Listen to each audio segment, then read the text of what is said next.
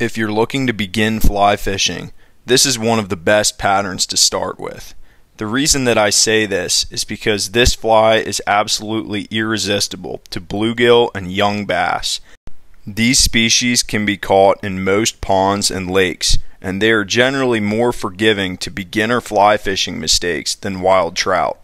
This fly is tied on a size 14 dry fly hook with a piece of foam folded over for the body, a crystal flash wing, rubber legs, and a pinch of poly yarn for visibility.